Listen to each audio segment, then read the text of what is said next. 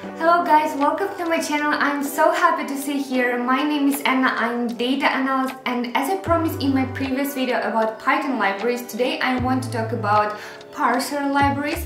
I frequently write parsers at my work, so let me share with you top Python parser libraries, or in other words, web scraping libraries. And yeah, if you're interested in data analysis or data science topics, please click subscribe button below and click like.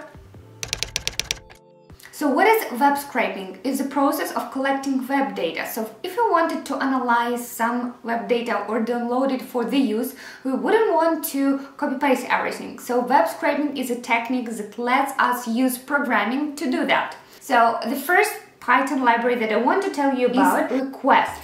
The first step in any web scraping workflow is to send a HTTP request to the website server to retrieve the data displayed on the target page. So request is a Python library that aims to simplify making and sending these HTTP requests. Request plays a vital role in making the entire web scraping process simpler for new data scientists or new developers, so its simplicity is definitely the greatest strength. So for example, if you want to pull down the content of the page, it's as easy as write import request page request.get. So here we write the website contents page content. This code issues an HTTP GET request to the given URL. It retrieves the HTML data that the server sends back and stores that data in Python object.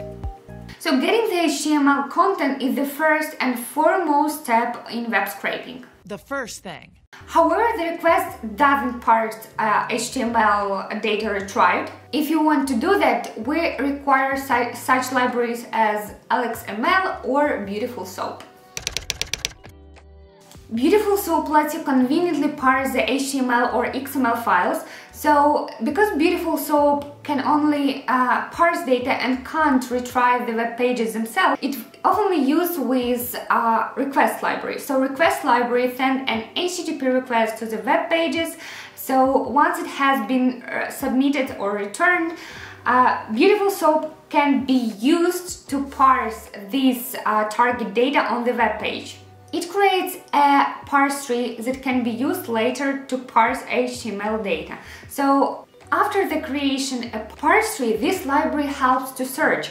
It means to find the right tag and the content of the HTML tree. So probably I will do the part 2 for this video to make the tutorial how to use this library. It works when we're aiming to scrape large dataset. It has high efficiency and ease of use, so the combination of request library and LXML is commonly used in web scraping today. Actually, there was a time when developers or data scientists had to choose LXML or Beautiful Soup, but today Beautiful Soup supports LXML parser and vice versa, so it's also pretty easy to learn the other when you have learned one. Selenium is beginner-friendly tool, and unlike other libraries, Selenium wasn't originally designed for web scraping. First and foremost, Selenium is a web driver designed for the purpose of automated testing of web application. This functionality is helpful for web scraping because a lot of today's modern websites use JavaScript. For example, they might wait you until you scroll down on the page or click button and then loading needed content. Other sites may require you to click through forms before seeing their content or select options from a drop-down. It means with the help of Selenium, it's possible to parse a dynamic and static website, as Selenium can open links, fill some forms, scrolling pages, and many other things. However, web scraping with the help of Selenium is much more slower than just sending HTTP requests or use library that I mentioned above. Scrapy is an open source Python framework built specifically for web scraping. Once you install this library, all you need to do is to write a spider. One of the biggest advantages of this library, Scrapy, is the possibility to make asynchronous requests. It means that you don't need to wait to make requests one at a time. This actually saves us a lot of time.